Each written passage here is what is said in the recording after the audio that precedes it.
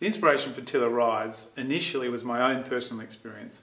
I've used a bike for many years to get around, and I was completely frustrated by all the logistics you have to go through to use it for that everyday transport.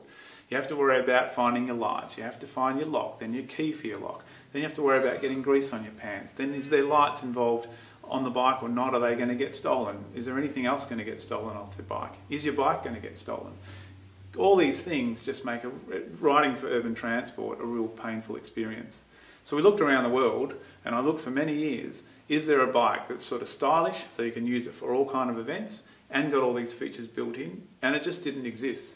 And I was absolutely astounded that these massive bike companies have not thought through how do you create the ultimate bike for urban transport with all the budgets they've got. So in 2015, a few people were in my life, the right kind of people, and we decided to have a crack at it ourselves.